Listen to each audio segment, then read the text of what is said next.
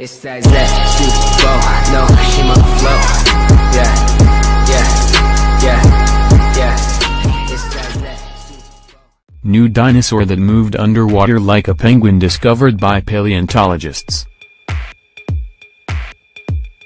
Paleontologists have found a dinosaur with a highly unusual array of features, including flippers, sickle-shaped killer claws and a swan-like neck.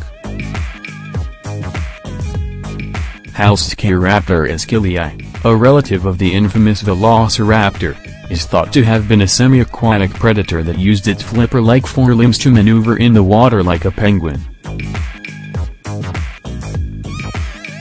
The discovery is the first evidence that predatory dinosaurs took to the water in search of prey. A team of researchers identified the new dinosaur based on a fossilized specimen from the rich fossil beds of Mongolia.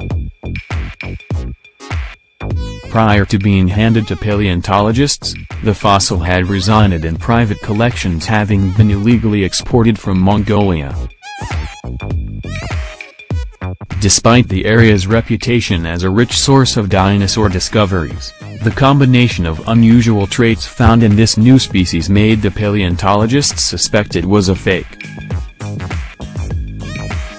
However, detailed scans of the fossil confirmed it was genuine, and suggested an unusual lifestyle for the 75-million-year-old predator. "We think it's amphibious," said Dennis Voeten, a paleontologist and PhD candidate at the European synchrotron, where the study was carried out.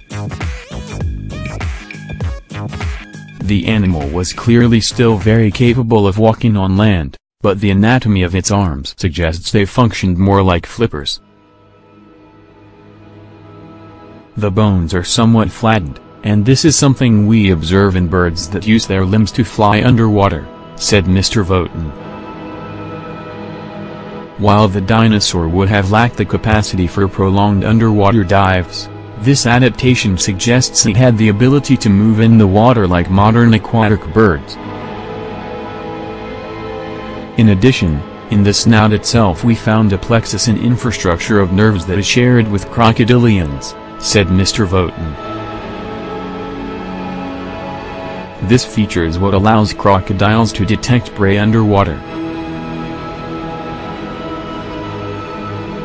Other aquatic features identified by the research team at the European synchrotron include a swan-like elongated neck and a large number of teeth, both of which are considered adaptations for catching fast-moving, slippery prey underwater.